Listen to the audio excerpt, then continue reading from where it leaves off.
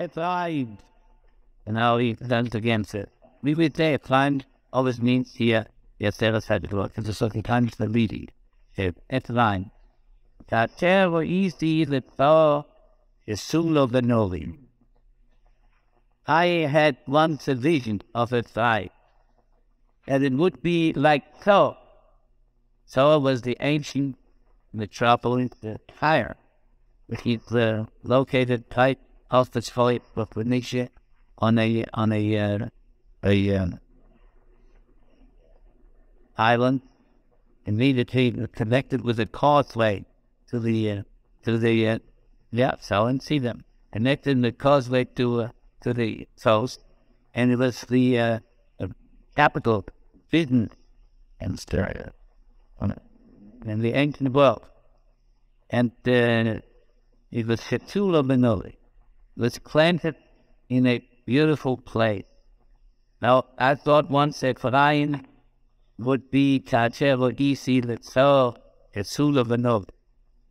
Efrayim, in that same Efrayim now, Lahoti and Holei Brunot, that produces children for the children.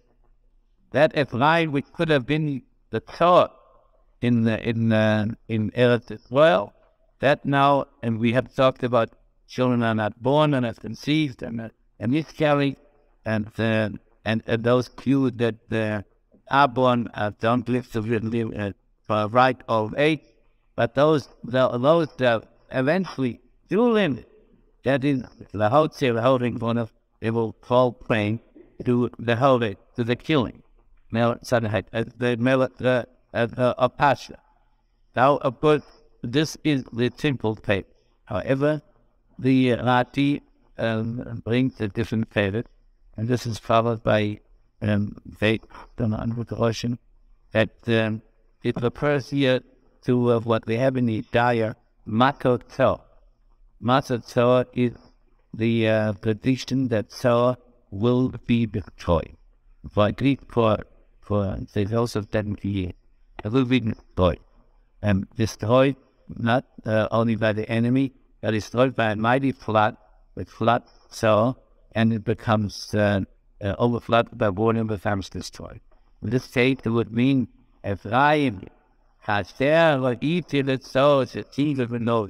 just as I have seen in my vision, what is going to happen to Tzor that was planted in a beautiful place, same is going to happen to Efrayim, namely Efrayim Laotzi El.